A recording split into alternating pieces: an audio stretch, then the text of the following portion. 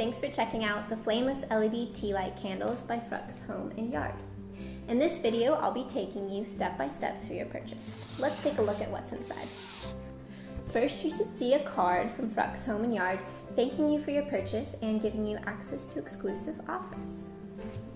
Beneath that is an instructional paper showing you how to correctly assemble the decorative tea light wraps that are included as a free bonus in your purchase. These unique wraps make for simple and elegant decorations.